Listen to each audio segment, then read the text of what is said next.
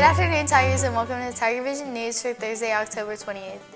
I'm Weston, and this is my co-host Avery. Thanks for joining us today. Now we have some late-breaking news.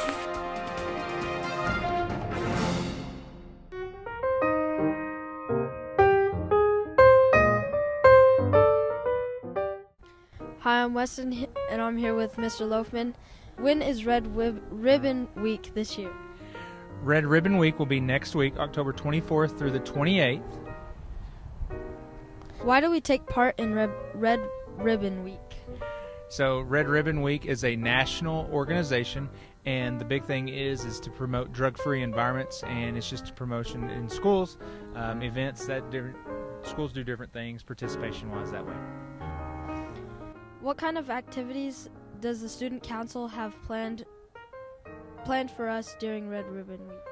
So one of the things is we're going to be having different dress-up days, just to promote that. They just want everybody to be drug-free and making good choices.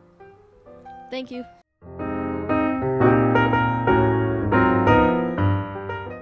We'll be right back after these messages. Hi, my name is Chloe and I'm here with Calvin.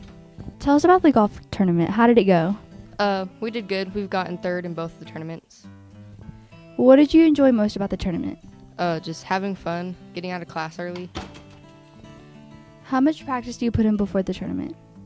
We go to the facility pretty much every day and just hit, so a lot. What's next for the golf team? We have a next tournament next Tuesday.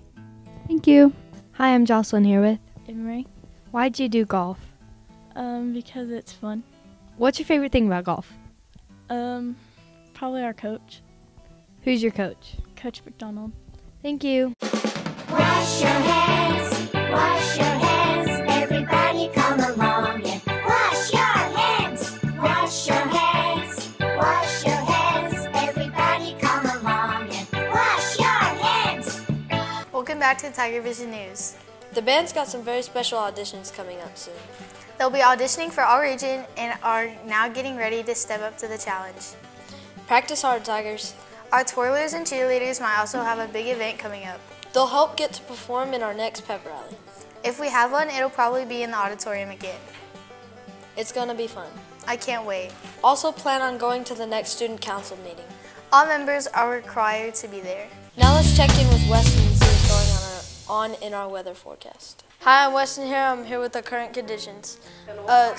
Sunny, 74 degrees, 10 miles an hour, winds to the north, and 0 chance of rain.